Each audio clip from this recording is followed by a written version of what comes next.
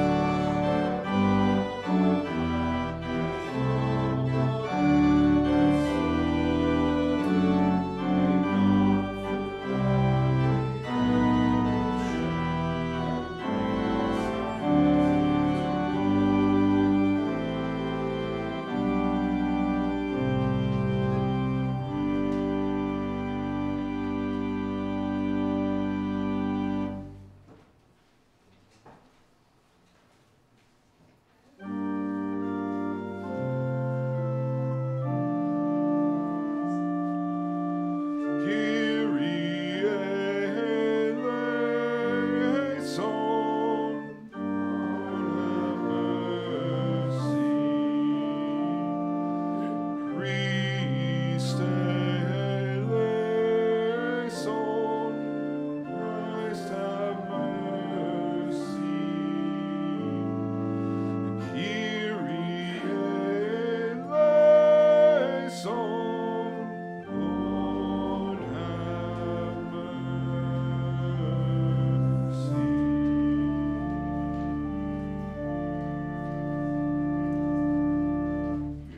The grace of our Lord Jesus Christ, the love of God, and the communion of the Holy Spirit be with you all. Let us pray. Stir up the wills of all who look to you, Lord God, and strengthen our faith in your coming, that transformed by grace we may walk in your way.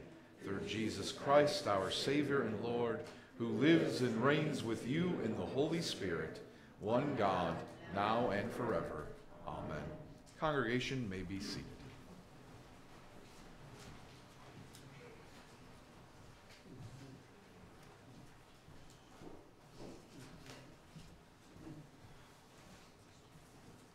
The first reading today is from Isaiah chapter 35, verses 1 through 10. The wilderness and the dry land shall be glad. The desert shall rejoice and blossom like the crocus. It shall blossom abundantly and rejoice with joy and singing. The glory of Lebanon shall be given to it, the majesties of Carmel and Sharon. They shall see the glory of the Lord, the majesty of our God. Strengthen the weak hands and make firm the feeble knees. Say to those who are of a fearful heart, be strong, do not fear. Here is your God. He will come with vengeance, with terrible recompense, and he will come and save you. Then the eyes of the blind shall be opened, and the ears of the deaf unstopped. Then the lame shall leap for joy like a deer, and the tongue of the speechless shall sing for joy. For waters shall break forth in the wilderness, and streams in the desert. The burning sand shall become a pool, and the thirsty ground springs of water. The haunt of the jackal shall become a swamp. The grass shall become reeds and rushes. A highway shall be there, and it shall be called the Holy Way. The unclean shall not travel on it, but it shall be for God's people. No traveler, not even fools, shall go astray. No lion shall be there, nor shall any ravenous beast come upon it. They shall not be found there. But the redeemed shall walk there, and the ransomed of the Lord shall return and come to Zion with singing. Everlasting joy shall be upon their heads. They shall obtain joy and gladness, and sorrow and sighing shall flee away. The word of the Lord. Thanks be to God. The second reading comes from James chapter 5, verses 7 through 10. Be patient, therefore, beloved, until the coming of the Lord. The farmer waits for the precious crop from the earth, being patient with it until it receives the early and the late rains. You also must be patient. Strengthen your hearts, for the coming of the Lord is near. Beloved, do not grumble against one another, so that you may not be judged. See, the judge is standing at the doors. As an example of suffering and patience, beloved, take the prophets who spoke in the name of the Lord. The word of the Lord. Thanks be to God. I invite the congregation to stand for the proclamation of the gospel.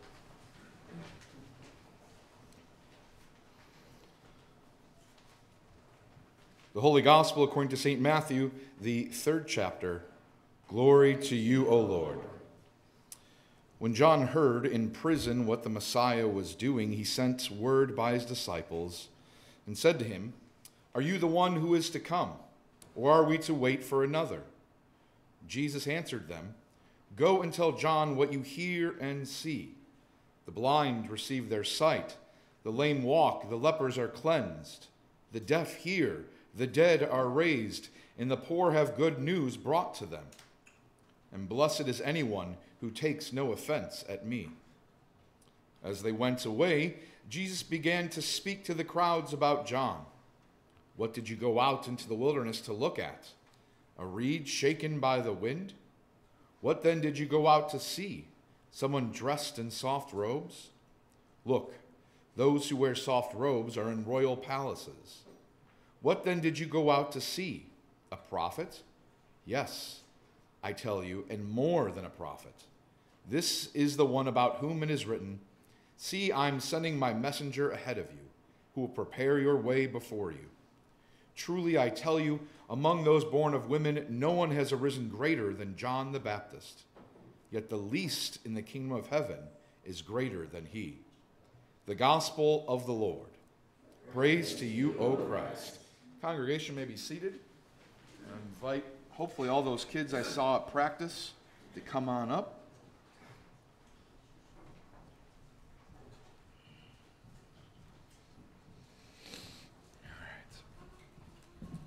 Hey, Lennon. Ugh. I'm old. Too old. There you all are. Almost didn't recognize you without your costumes and hats. Did you miss me last time? Did I miss you? Do I miss you when you're not here? I definitely miss you when you're not here. I do. That's why I had the clothes. Yeah. Yeah, it happens. It happens. A lot of people right around now. So how are you guys doing today? Good? All right, fantastic. So, before we get into the finding where we need to find, because I think they'll be pretty easy today, here's what I need to tell. I learned the zoo today. You're going to the zoo today? Do you know Santa or no? I do know Santa. Yes, yes. Why? Do you think he told me you've been good or bad? Good. Good? I see that smile on your face, though, as you say that. Yes. So, yeah, what else? Can I ask you a question? Or can I tell you something? You can tell me something. I can tell you something. I'm going to tell everybody, but you can listen too. So normally in church, this goes for next week. Normally in church, your parents want you to be what? As far as volume goes, they want you to be quiet. But when you're up here for the play next week, you need to be loud. Loud. Because we want everybody to hear. So you need to be loud. You can almost not be too loud. You need to be loud and slow. But I be loud in my house. You are loud at your house, which is why I know you can be loud here. All right? That's exactly what I'm talking about. Yeah. What animal are you looking forward to seeing at the zoo? No. You focus. I want you to focus on Why one. do you have a Nope. walkie-talkie? What of a walkie-talkie? You see, Mr. Jared, you know that guy. You see him? I have a walkie-talkie because he and I have conversations during the service. Just while other people are doing other stuff, we talk to each other and tell jokes and all kinds of. Wear glasses. Why do I wear glasses? Because I can't see that well. And I don't know why I'm bald. Just in case you were going to ask that next. Yeah, I just am. All right. Genetics. Where do you live? Where do I live? I feel like these are getting a little more personal as we go along. I don't know if I'm comfortable answering that. All right. So, do you drive? My house is in Worcester. Your house is in Worcester? I'm a little bit away from there. Okay. So, now, if I were to ask you all to find Mary and Joseph and the donkey like we've been doing for weeks now. A donkey, I know. It is crazy. You already found them. You were echoing. They do go EO. You got your tree up. Yeah, I do have my tree up. Yeah. It was hard to fit that in my car because that's a pretty big tree. Well, it's bigger than mine. It's bigger than yours? Can I buy it? Yeah, you can buy it. Yeah. We'll talk about it after the service, all right? So here's what's difficult is because you're not here every week, I don't know how much to prepare for, No, I go to because like school. sometimes No, I prepare a lot, No, I go to and then you're here, and then there's no point to me preparing a lot, and then other times I don't prepare as much and you're not here, and then I'm like, what am I going to fill the time I go with? to school now. You go to school now. Okay. Did you know that there are other kids sitting up here with you? Yeah. Okay, all right. So they're up there. Why do you think Mary and Joseph and the donkey are up there today? So you want to take a guess, Dominic? So good they are, so good they're taking a nap. They're taking a nap? Yes, that's one answer. Maybe because We're moving them closer to the manger. Yeah. So like, where are they? You got it. You just got to push through it. Where are they? Because with our play, no, I mean without other Yeah? Where we had the baby in like Yes. a manger, so they kind of be like facing it. That was amazing. Yes. So they move closer. Yeah, it's Rowan. You want to try it out here? Get closer to Bethlehem so Mary can have her baby. Get closer to Bethlehem so Mary can have her baby. That's good. Anybody else want to take a guess? Why I would put them right there? You want to take a guess? Take your time. On the tour, are you a best friend? Yeah. Yeah, that's what we talk in the walkie-talkies, because we're best friends. So, I will tell, yeah, Elise. So Joseph could get closer to pay his tax. So Joseph could get closer to pay his tax and for the census. That's a very good memory for the story, yeah. What do your parents do? They pay taxes, and what do they do for their job, do you know? I think I heard this. Do you know what they do? Do they count a lot of numbers? Yeah, is that true?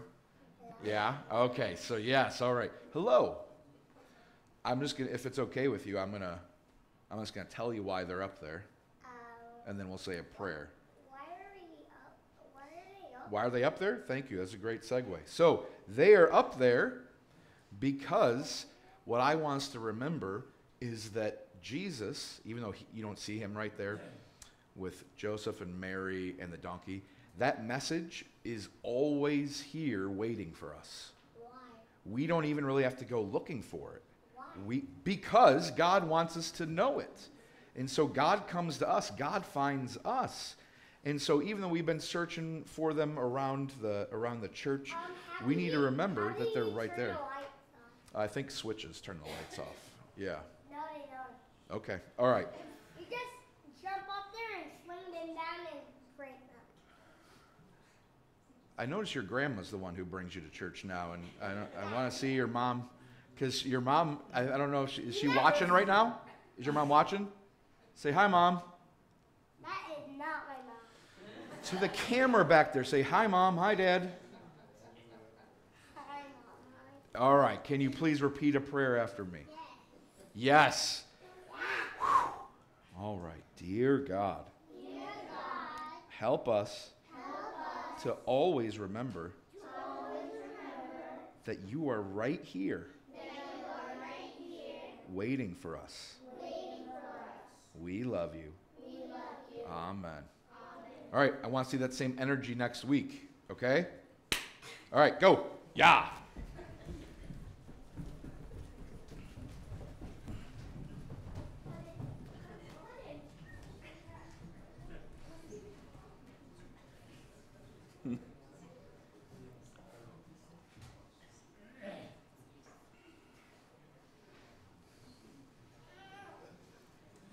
What's amazing is before the service when they were practicing, he was nervous and scared to even come up here.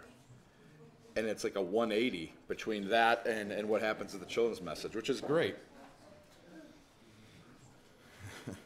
Grace, mercy, and peace be unto you from God our Father and our Lord and Savior Jesus the Christ. Amen. So I need help from somebody out there, at least one person. I need somebody to do me a favor and define the word patience. The word patience. So like not like a doctor, patience, but patience. So what does patience mean? Wait. To wait. Yes, Lennon. To wait. Well done. Full of surprises, buddy. To wait. And so I'm going to share a little story about waiting, about patience. Yeah, what else?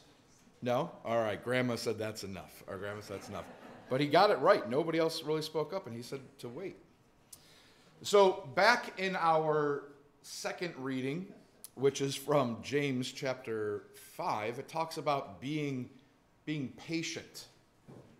And so I wanted to make sure that my definition of what it means to be patient, to wait, matches what your definition of patience is.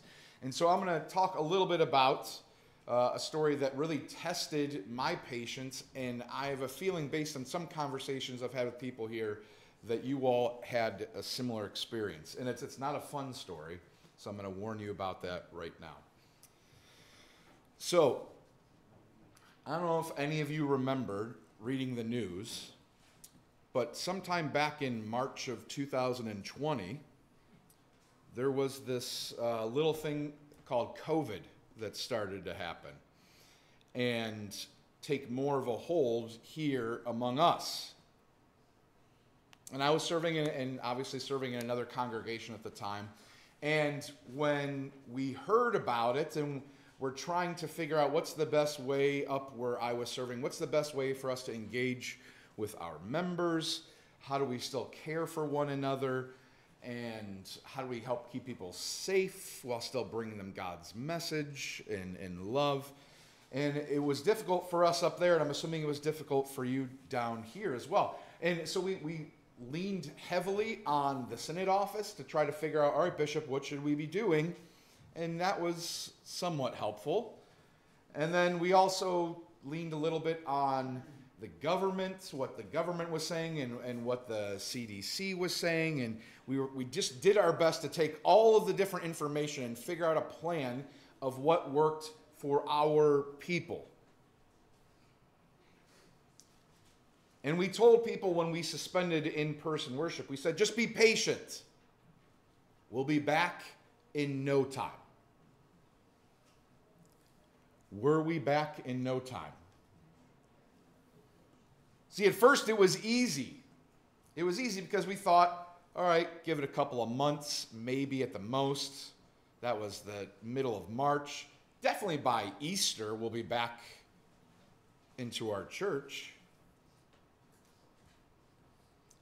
And people were pretty accommodating, and I learned all kinds of new skills, like how to record a worship service from my cell phone and how to edit it all together, and skills that they didn't teach me at seminary.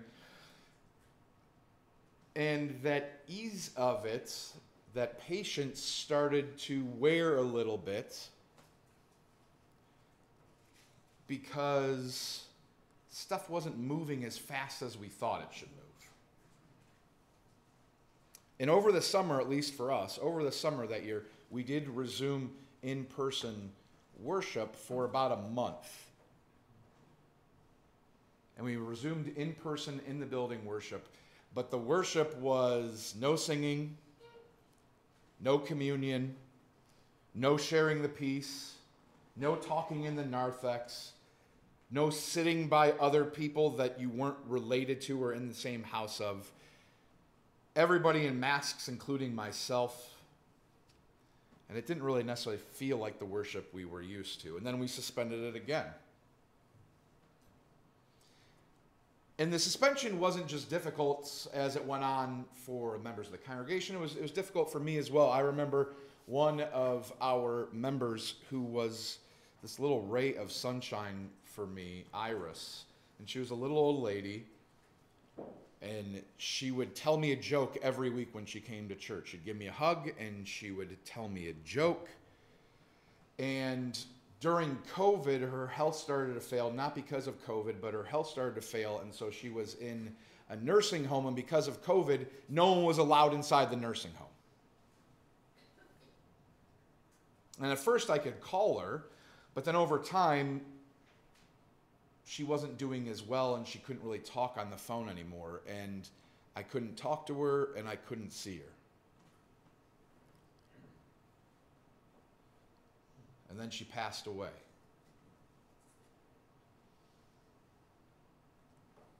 And because she had been in the nursing home where they had a chaplain that worked there who was able to see her, and her family had not been members of the congregation where she had attended, when they scheduled the funeral, they didn't reach out to ask me to preside or speak or do anything.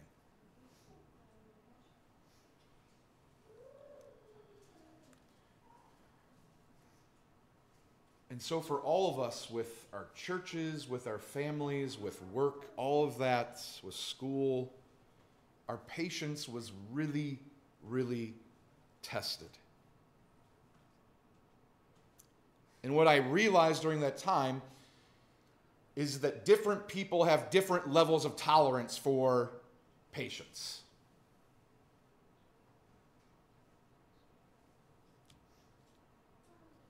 And I could wish or pray that it was a different way, but it's just the way it is. And the thing about patience that the Bible teaches us that's so important that it's as if James could have written this letter today, because he says, "Be patient, therefore, beloved, until the coming of the Lord." And then 2 verses later, he says this, because this is tied with patience. And I know I experienced it where I used to serve, and I assume you experienced it here. So be patient, therefore, beloved, until the coming of the Lord. Then you skip down to verse 9. It says, "Beloved, do not grumble against one another." Grumble, so that you may not be judged. And the problem is, the longer we were expected to be patient, the more and more people got upset, and the more grumbling got louder and louder. In addition to the illness of COVID and all the effects that it had, COVID in and of itself was horrible, but then the side effects of just what happens in society because of that were horrible as well. And I have not seen one church that was not affected by what happened over those few years.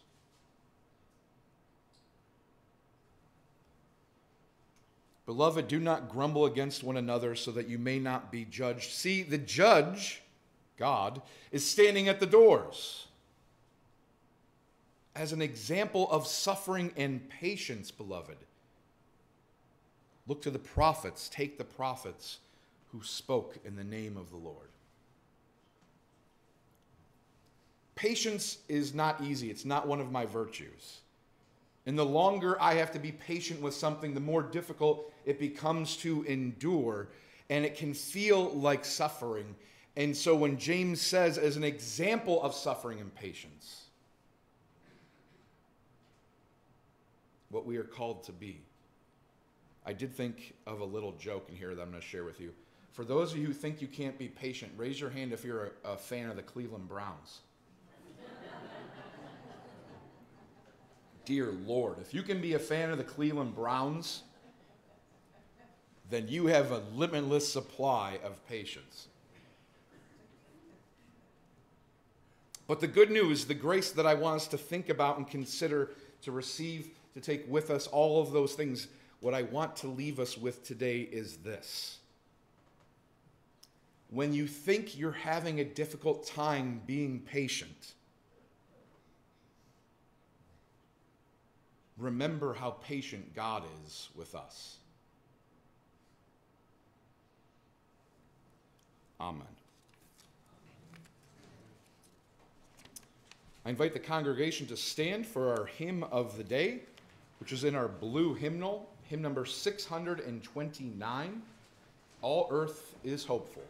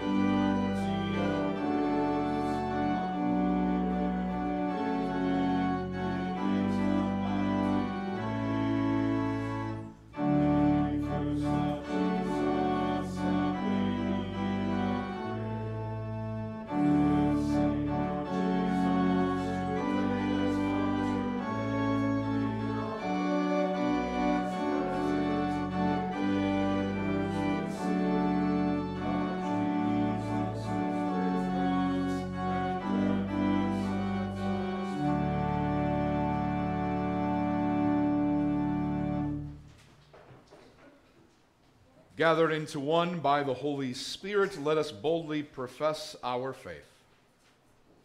I believe in God, the Father Almighty, creator of heaven and earth. I believe in Jesus Christ, his only Son, our Lord. He was conceived by the power of the Holy Spirit and born of the Virgin Mary.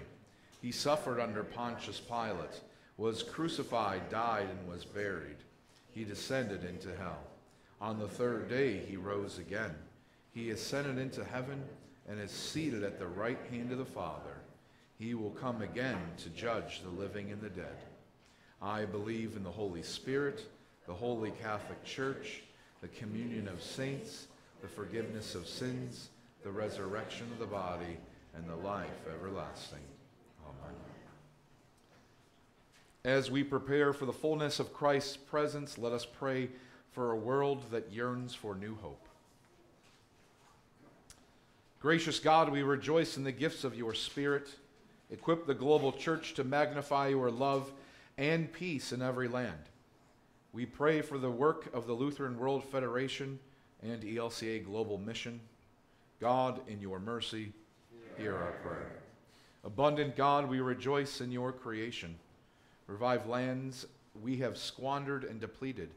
Make gardens flourish in cities and neighborhoods. Cleanse polluted air and water so living things may breathe, drink, and praise you.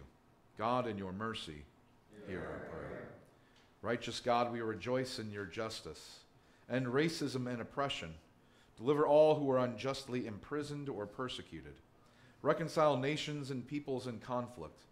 Help us pray for our enemies. God, in your mercy, hear our prayer. Healing God, we rejoice in your compassion. Comfort any in distress because of worry, illness, or loss, especially those we now name aloud or silently in our hearts.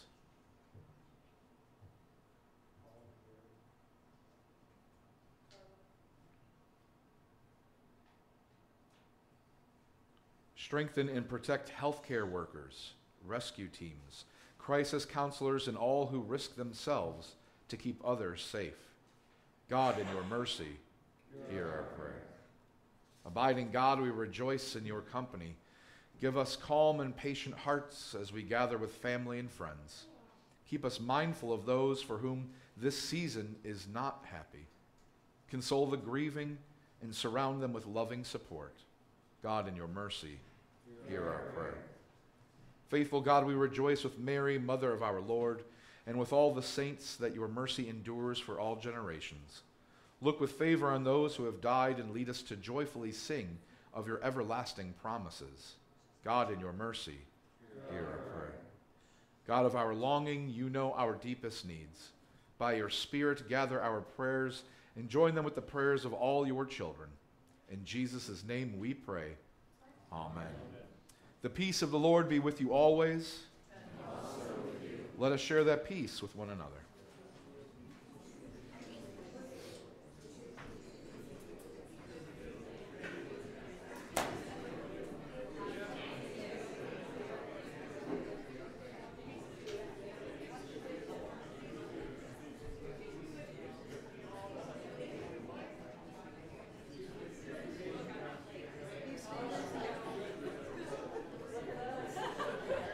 We're going to be first. Look at us.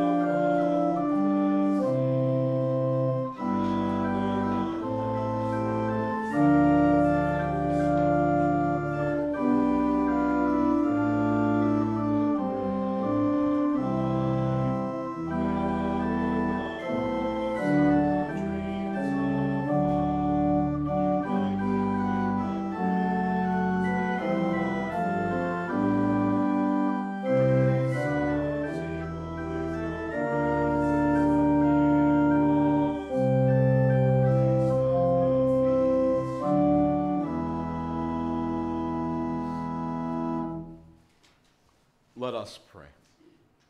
Holy God, the earth is yours and everything in it, yet you have chosen to dwell among your creatures.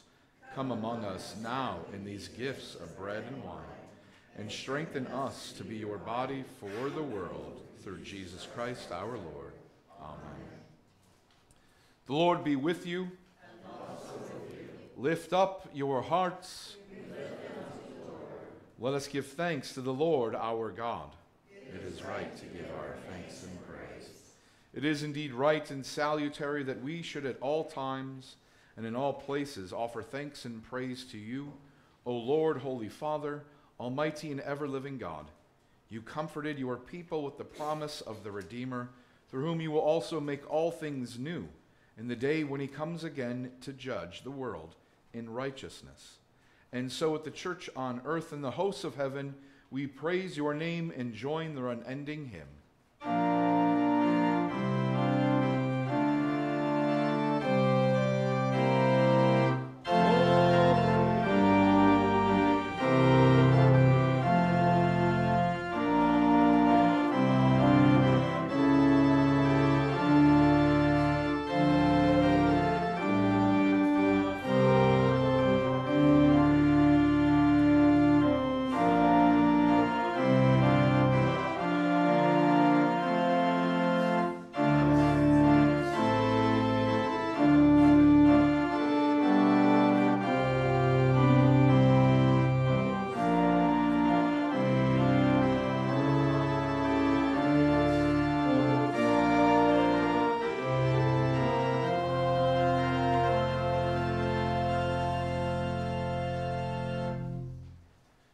The night in which he was betrayed, our Lord Jesus took bread, gave thanks, broke it, and gave it to his disciples, saying, "Take and eat.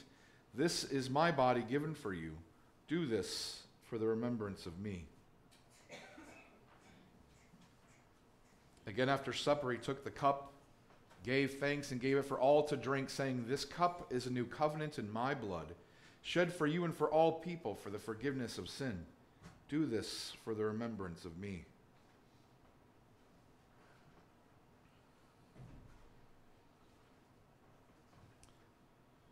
Let us pray together as our Lord has taught us. Our Father, who art in heaven, hallowed be thy name. Thy kingdom come, thy will be done, on earth as it is in heaven. Give us this day our daily bread, and forgive us our trespasses, as we forgive those who trespass against us. And lead us not to temptation, but deliver us from evil. For thine is the kingdom, and the power, and the glory, forever and ever. Amen. Amen. The gifts of God for the people of God. Amen.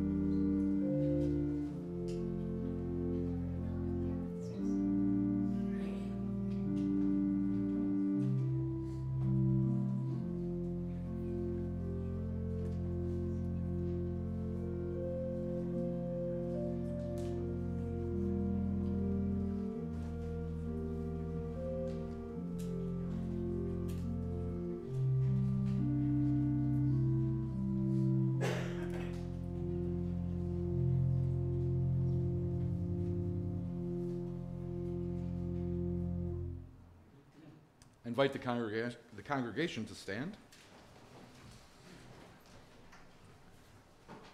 May the body and blood of our Lord Jesus Christ strengthen you and keep you in God's grace. Amen. And let us pray. Lord of life, in the gift of your body and blood, you turn the crumbs of our faith into a feast of salvation. Send us forth into the world with shouts of joy, bearing witness to the abundance of your love in Jesus Christ, our Savior and Lord. Amen. And Almighty God, the Father, the Son, and the Holy Spirit, bless you now and forever. Amen. Our sending hymn this morning is O Little Town of Bethlehem, and our green hymnal, hymn number 41.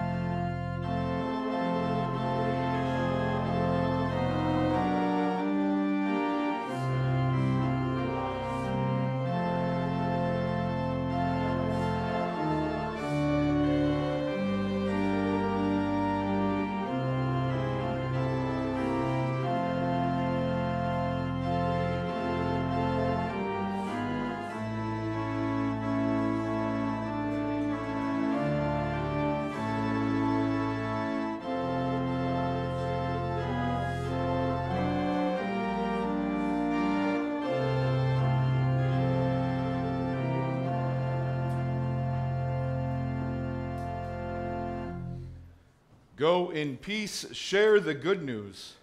Thanks be to God.